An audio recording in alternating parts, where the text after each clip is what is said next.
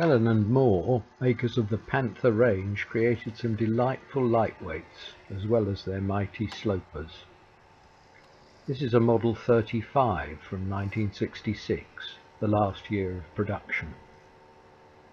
Buying as a project bike in the 80s, but not building until 2003, gave me plenty of time to consider improvements that would create the bike that would have excited me in the mid-60s when I was first motorcycling. The silver and red colour scheme looked good,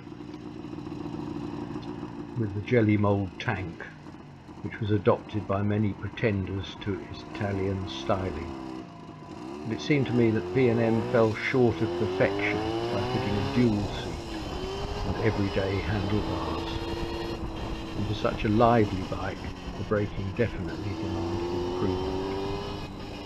I picked up a Yamaha twin leading shoe front hub and auto jump, created a racing seat and new plates to take rear set footrests, with the Villiers gear lever modified and reversed to give a Triumph style up for up change.